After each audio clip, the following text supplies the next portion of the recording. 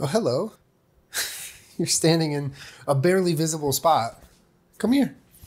Hi, Nacho. Welcome back to my kitchen. Welcome back to Aries Kitchen. This week, here with something festive. And I'm not talking about this greyhound, although he is festive. His name is Nacho.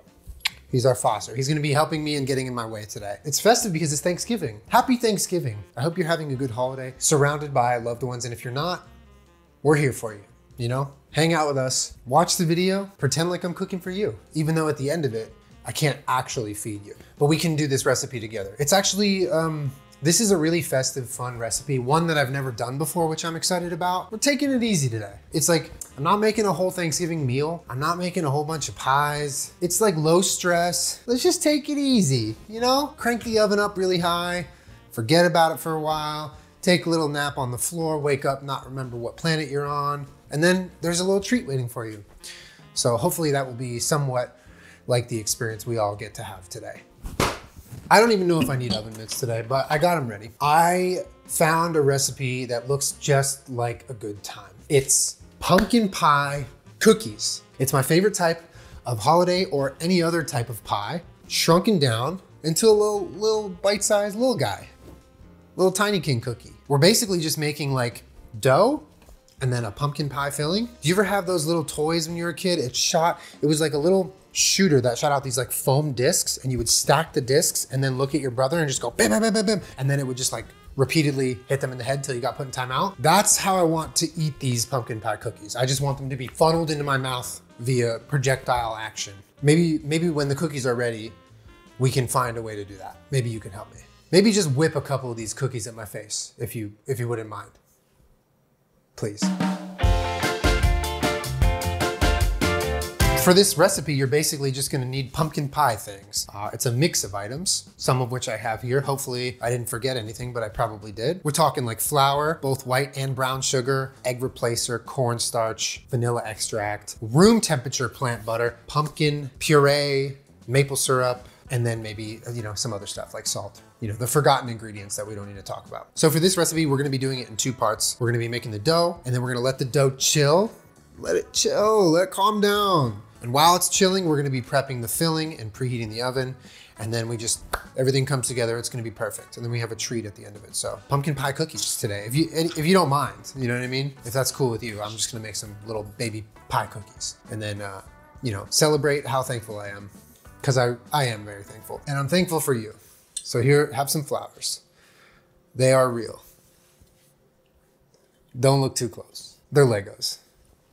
It's for you. I'll just leave it right there, okay? Just follow the instructions, water it with Lego water every 2 to 5 seconds, and they won't die.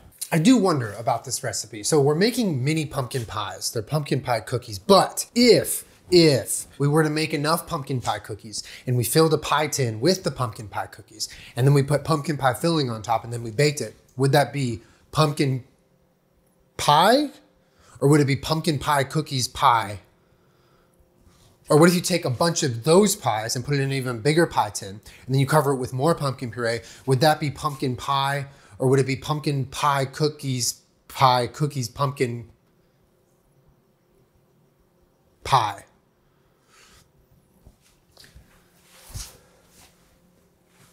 My brain hurts now.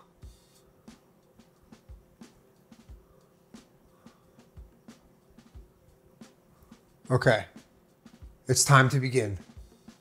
One thing I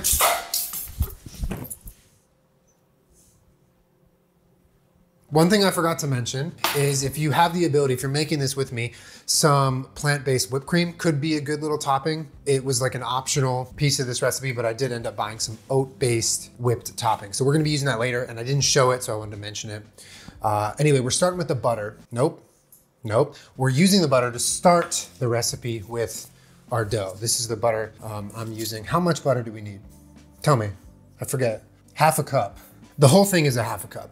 Good to know. It has little markings on here if you know how to convert centimeters into butter. So I think we put all the butter in this mixing bowl right here. Look at that, easy peasy. Then we're gonna add our half a cup of sugar. That is just the white sugar, as well as whatever the measurement was of brown sugar. I think it's 1/3 cup, not as much as a half, smaller amounts. So we have both sugars in there, and We are going to mix it with our whisk head that we definitely didn't drop on the floor, and 100% clean, so don't worry.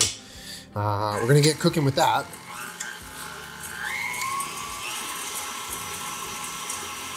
This is gonna give us our little starter mix for the dough, because we'll add flour after this. Should get a little spatula to help clean off the sides. So we want this to go for 2 minutes until it's creamy and fluffy. Well, I don't have a watch on, so I can't time 2 minutes, but I can tell when something's creamy and fluffy. That feels more scientific. So let's just let it cook for a while. Tastes like butter and sugar. The next piece of this is going to be our egg replacer, which we need our little tiny whisk for. So we're gonna get a little bit of water in here. I think like 2 tablespoons of water. There's 1, there's a half, and let's just kind of mix this up till it's egg consistency. And we can also add our vanilla extract in here. That's what's gonna be added to the mix next. I feel like the whisk isn't even really touching the mixture, you know? Like, what are we doing here? It's just like not enough to have it be making contact, but whatever, we'll figure it out. Or we won't, and everything will come out terrible, and we'll be sad that we wasted our time. Okay, I'm gonna put in our, calm down. I'm going to turn this off, lift it up, and put in our egg mixture with our vanilla extract. And we're gonna let this kind of blend together for about 30 seconds. Okay, so now we are gonna add the baking stuff in. We're gonna do a 1/2 teaspoon of baking powder. This is a 1/4, so we're gonna do 2 of these. There's 1 and 2. Then we're gonna add our salt and our pumpkin pie spice together. That was really loud. Oh, it says make sure to add the flour first. Nice. Then add the other ingredients on top. Why did it not start with that, man? Feels like a really important thing to put at the end of the instruction. Okay, all the flour is in. The dough will start off crumbly. Yeah, I think so. I keep mixing until it gets soft and holds together. This can't be it. There's no way. There's no way this is it. It's way too crumbly. We gotta trust the process though, you know? Somebody tell the process that I have trust issues though, because I don't know about all this. All right, I'm just trying to get all of the sugar and butter mixture off the sides so that it can blend better. Maybe I'll just leave it on kind of a low setting. Are you dough? It's still pretty crumbly.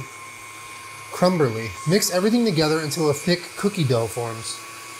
Bro, this is not a cookie dough. If this doesn't work, I'm just gonna throw a fit and freak out. Hope that's cool with y'all. Telling me to put the flour in first at the end of the instructions feels like watching a Minecraft farm build tutorial, and then at the very end, they're like, oh yeah, by the way, it has to be at Y500 in a deep ocean biome. And then they never mention that, and then you put in 5 hours of work and the farm's not working, and then when you were little, did you ever have a bowl of ice cream and just do this until it became soup? Because I did. What is happening? This looks like sand. This is a sand tutorial. What the hell? That is not dough.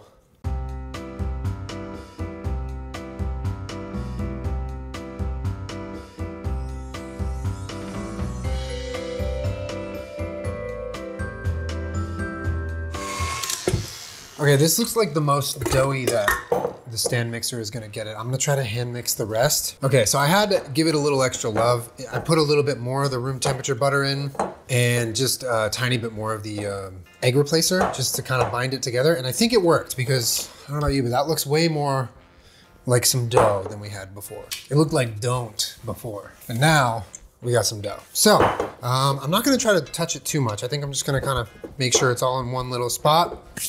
And then we cover it and refrigerate for 30 minutes or a day. That's what the recipe says. 30 minutes or a whole day. No variation there. Okay. We're gonna try to cover this with some plastic food suffocating wrap. Okay, so it's airtight, no air allowed. We're gonna put this in the fridge for 30 minutes.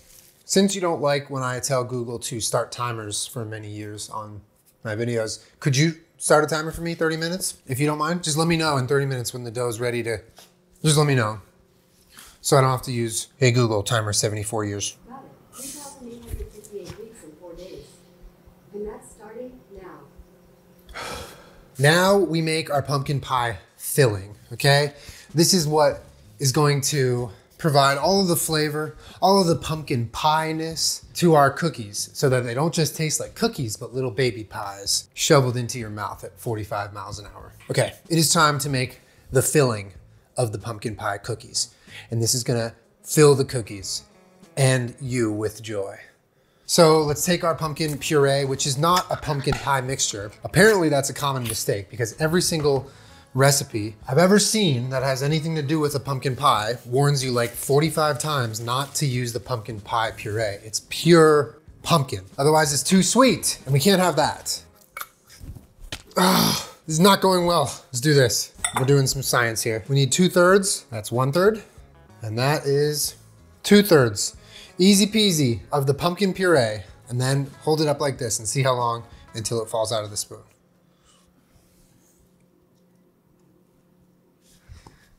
Okay, 2/3 of the puree, done. Also make sure you're cleaning up along the way because you don't wanna like leave pureed pumpkin all over your counter, like that's gross. So just make sure you're tidying up. Okay, I'm gonna get my whisk out. Get the one with the wooden handle. Wouldn't you like to whisk this pumpkin puree so we can have a sweet treat at the end of the day? What is on here? This feels like it might not be clean. I came prepared, okay? Don't even, you know what I mean? Just like, I came prepared. It's still dirty though. Oh wait, no, that's from the, I think that's like sticky residue from the, is this still dirty? I can't tell if this is from like the little sticker tag with the price on it, but I don't remember a sticker tag being there. Give me like 45 minutes. I'm just gonna wash this whisk. How do you even wash a whisk? Can't get any grip on this thing. Okay, I think we're good. I think the whisk is clean and ready to use. So we have our pumpkin puree. What do we add to it? Tell me. Oh my God, these Pinterest recipes and they're like 45-year-long stories. Okay, maple syrup. 1/4 cup of maple syrup. So maple syrup, pour in time. Ooh, baby. Okay, that's gonna be the main sweetener. 2 tablespoons of oat milk. Did you bring the oat milk? Okay, we got the Oatly full fat oat milk because I feel like cooking, or baking rather, requires the thickest. You thicker than a bowl of Oatly oat milk. Cornstarch, a little bit of cornstarch in here. Let's toss that in. Vanilla and pumpkin pie spice. I thought we already used the pumpkin pie spice. Okay, oh well. Okay, we're using pumpkin pie spice for the filling as well as the dough, I think. I'm just gonna put a little bit here because I don't know how much. And then vanilla, I don't know, couldn't be too much. Maybe just a little bit like that. And then we whisk all of this together until it's smooth and then we set it aside for later. Okay, this is actually smelling really good. Are you keeping a timer on the dough? Look how nice this looks. Oh baby. The texture is great, it smells great. I imagine it probably tastes great. What is this sugar for? Why is it still here? What did we not put that in? About 10 minutes before removing the dough from the fridge, preheat the oven to 350, line a tray with parchment. Remove the dough from the fridge, use a cookie scoop to scoop out evenly sized cookies, then roll each ball in sugar. Okay, so we do need the sugar. So now we're at the part of the recipe where we have our filling done. It's beautiful. And our dough is almost done. It's just cooling off, okay? The dough's a little hot-headed, needed to take 5. Once everything is done chilling, then we can just start cooking. But we do need to wait a little bit. So in the meantime, do whatever you need to do, okay? If you gotta go wash your dishes or your clothes or both, you know, put them all in the same machine. Maybe that would work. I don't know. I'm not an inventor. Sharks.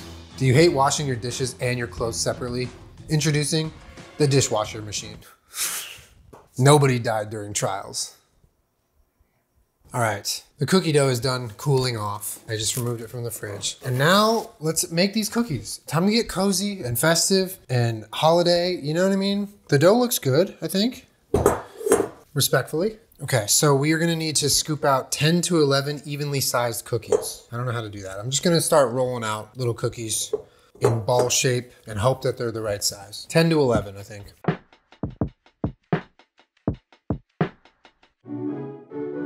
Okay, so cookies are scooped into 10 little ball shape little guys. And because it's gluten-free, it's gonna be crumbly, so we gotta be mindful of that. Not let this process take too long because I don't think the air is helping. It's kind of drying them out. So I'm gonna take some of the sugar and I'm just gonna actually, fuck it. I think you wanna just kind of coat these in sugar. And then we'll get our baking sheet ready to go. And we'll just place them once they've been coated. You know, it's cold out. The weather is started to get a little rainy and cloudy. These cookies, they need, you know, a coating to stay warm. We gotta give them protection from the elements out here in Los Angeles. There's gotta be a faster way to do this. Oh, here we go. Now we're cooking. This is the strat. Do this. If you're in the comment section right now, do this. Oh my God, look how fast that worked. I'm actually so proud of this. Are you kidding me? All the cookies are coated magically. Now, we have to push a little indent with our thumb. Slightly press each dough ball down with your thumb. Use your thumb to make an indent in the center of each cookie, then use your fingers to spread the dough out. What the? Okay, so we just gotta flatten them with our palm. A lot of palms and hands and thumbs going on here. We're sort of just like making a little well, I think is the term, for the pumpkin pie filling in each of these little dough balls so that the filling can stay in one spot and not just like overflow off the edge and ruin everything and make it so this whole thing was for nothing and rob us of the tiny sugary treat that we just so desperately need today. Like, we just need this. Can we just have one thing? I will say, it's like, I kind of like the idea of making a pie cookie because sometimes I'm not ready to like full commit to a whole slice of pie, but I do want like a little taste. And in the past, I've just taken a spoon to the pie, which if you're in a house with other living people can potentially upset those people. So this might be a good little way around that, you know? Always thinking ahead. Okay, now we're gonna take the filling and just nicely, a little dollop, maybe like a tablespoon, is just gonna go into each little dough ball. And then we get going. Then it's time to bake these and eat them. So put some, let's try this one. I'm nervous to like overflow because like even that feels like too much. Because I feel like it's just gonna, in the oven, it's just gonna all bleed over the top. But maybe it won't. I've never done this before. So maybe I should have flattened the cookies out more. I don't know. I literally just work here.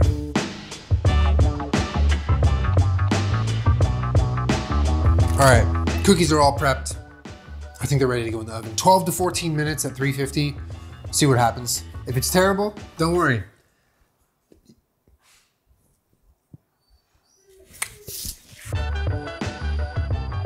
Okay, the cookies have made it out of the oven. It took almost twice the amount of time the recipe suggested. Two reasons I think that might have happened. One is it's gluten-free dough, needs extra time to cook. That's pretty normal. And then the other is I think I didn't make them as flat as I should have. I mean, they look pretty damn cool, but I think they were supposed to be more flattened out and like wider. I was just worried that they would break, which to be fair, they might break like this too. We'll just have to see, but I'm gonna top them with some little whipped and make them beautiful.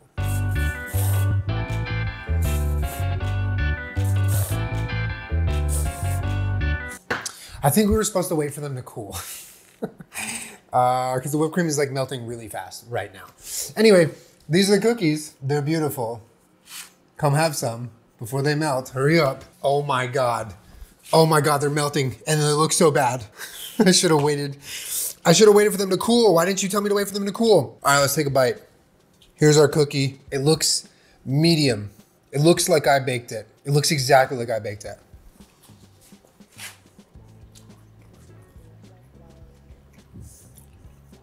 Okay, it's really good. I mean, there was really no world where this was gonna come out tasting bad, right? It's like sweet pumpkin pie filling, cookie dough. Yeah, I mean, this looks like a terrible disaster happened in my kitchen. And it kind of did, because I didn't follow the instructions. So now I just have like wet cookies, but it's good. It's really good. Just maybe wait till they cool to put the whipped cream on. I'm gonna have another bite.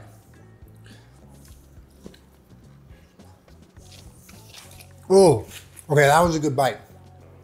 I got a lot of pumpkin pie in that one. This is great. This is easier than baking a pie and it's more like snack friendly. You can just grab one and go. I was just so excited to try them that I destroyed every single one of them on this plate, but I definitely will be eating all these. They just don't look super cute, which is fine. Maybe if I add more whipped cream, it'll help.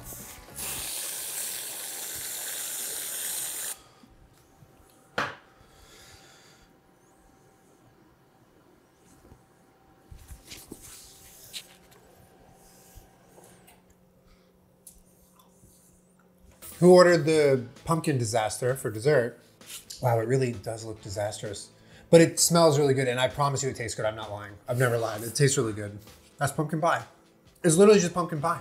It's pumpkin pie for your hands. Anyway, I did my best, and by that I mean I did. I just wanted to make something festive. You know, this wasn't the most incredible recipe of all time, nor was it the most ambitious, but we shrunk down some pumpkin pies, and we made them cute and bite-sized, and mostly follow the recipe. I encourage you to try this if you're a fan of pumpkin pie. I think it's a great delivery system for the flavor profile of pumpkin pie. You want a baked good, you want the pumpkin pie filling, and even some whipped cream. Make cookies. Easy, easy peasy. I hope you have a wonderful Thanksgiving. Thank you for watching my video. I'll be back in a week or 2 or 3 or 4 or 5 or 6 or 7. I actually don't know, but I'm gonna be making some more recipe videos soon. And who knows, maybe we'll do another holiday episode before we're in the new year. So let me know what you think. And if you have ideas, send them to me via airdrop. And I'll see you later. Happy Thanksgiving. I love you.